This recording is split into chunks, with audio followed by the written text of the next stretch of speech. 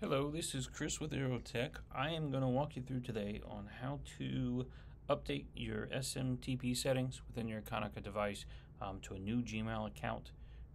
This will walk you through on how to find the IP address of the machine, how to configure the Gmail account correctly so it will connect with your Bizhub device, and then how to program your Bizhub device with your new account, and also a way to easily test it without having to physically go to the machine and try a scan to make sure everything's authenticating. So we will go ahead and get started.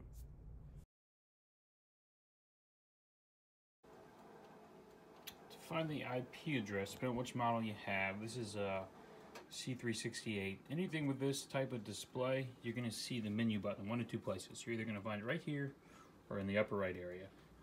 But click on that guy, you're going to see utility, and then you're going to see device information. That's going to show your IP address. If you are on a model with this type of display, you'll see utility/counter, and then you'll see device information, and that will also show your IP address as well. So in Google, once you have the account you want to use or the account you created, there's just one setting that you typically are going to have to change to allow this to work. What you'll do is you're going to click on these little boxes up here, and you're either going to see account, or if you scroll down a little bit further, sometimes you'll see admin, especially if it's like a paid for account. But we're going to click under account, and you're looking for the security option that you see over here on the left sidebar. Once you click on security, scroll down, and you're going to see less secure apps. We need that set to on. By default, it's going to be set to off. So basically you would click on this and you're going to set it to on. That's just going to allow the machine to connect for the scan to email. Without that, it will not work. That sometimes can get disabled. So for example, if the account is signed in from a different IP address, different area, it might recognize that as, unknown user, and it may delete or re-enable this setting to off. So if you ever get an email that says, an unrecognized device or location is signed in, please confirm. Go in and check that and just say, no, this was authorized. Double check that this is set to on. Without that, again, it's not going to work. And also keep in mind, if you ever change the password of this email account, you're going to have to update that in the copier's SMTP settings. If that doesn't work, it won't authenticate. And that's it from the Google side. Alright, so now that we've created our Gmail account that we want to use for the copier to send the scans from, we're going to program that account into the copier. So to do that, you're going to use the IP address that we got in the first part of the video off the machine. We're going to type that into a web browser. If you type that in and the page does not load, or it loads but it doesn't allow you to click through and you just are having some weird issues, try a different browser. So for instance, I'm using Safari in this video. If Safari doesn't work, try Chrome, try Edge, try Firefox. You'll eventually get one to work properly. It just depends on your operating system and what version browser you're using in combination with what model machine you have. You'll find one to work. Sometimes it takes another browser. So once you're in here, you're going to see it's usually going to log into public mode by default, which is fine. We're just going to click on to login screen. Log out of that. We're going to click on administrator. Click login. It's going to ask you for a password. This should be the default password of 1 through 8. So 1, 2, 3, 4, 5, 6, 7, 8, and then your OK button. If that doesn't work, let us know. Sometimes clients want this changed, and we try to keep that on file because it is very difficult to reset. So we try to store that for you in case you ever forget it. Once you're in, we're going to click under this network tab. You might see just little colored boxes with icons. It should usually always be the one that's in yellow. Sometimes it just won't say network. You'll just kind of see little icons. So we're going to click on network. What you want to do, we're going to assume you've already been programmed with an account previously that was a Gmail account. If for some reason this is a first time setup, You just want to make sure your IP, subnet, and gateway are correct, and that you also have an address program in for the DNS settings. This is Google's DNS. We usually pre-program that into the machine. This is going to allow the machine to get out to the internet so you can scan to email. So just make sure a valid DNS is in. If you're not sure and you only do scan to email, I would recommend putting this 8.8.8 and 8.8.4.4. If you do change that, just make sure you click your OK button and it'll accept those changes. So once you're in the network though, on this left sidebar, you're going to click on email setting.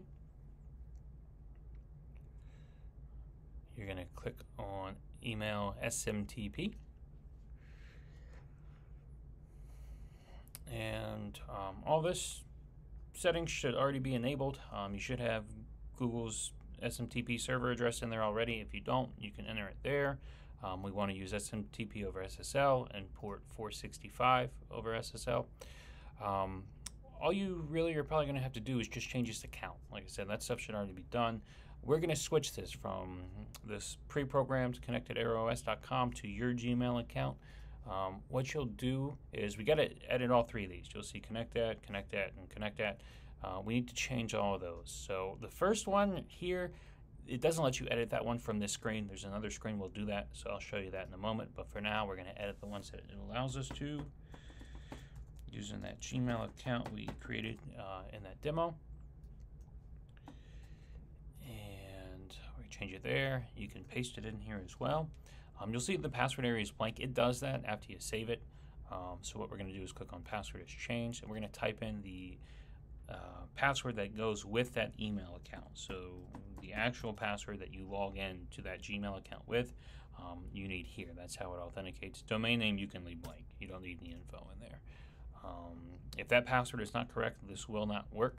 So do make sure that you type that in correctly. Click your OK button. Now we're going to go change that email address that in the area that it doesn't let us edit.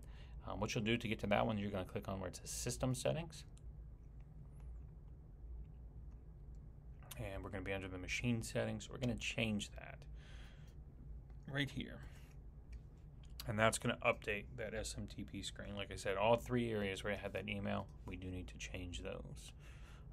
Once that's set, you should be good. There's an easy way you can test this versus having to log out of it and go actually to the machine and try a scan. What you can do is click under this maintenance option, scroll down to total counter notification setting, and we usually will already have an address pre-programmed in the machine here. Leave that one there. That's for us. That's how we get your accounts every month for billing purposes. What you're going to want to do is find an open address area, put in your email. I don't think you have to check one to notify, but just to be sure, we're going to go ahead and add you to the notification list. But what you want to do is send notice after complete, click on, and then say OK. What that is going to do is going to email you a copy of the current meter counts of the machine. If you receive that email, then you know you're working. Then you know it's connected and you have a good connection. If you don't get that, sometimes it takes a bit. Maybe give it a couple minutes. Occasionally I've had to turn the machines off and on whenever I make some changes like this to get it to take. Usually it works without having to do that. If you do have to reset the machine, there's going to be a large door above the paper trays where you would add your toners. There's a door that folds down. You'll see your toner sitting in there. You'll see a main power switch, usually in the lower left side.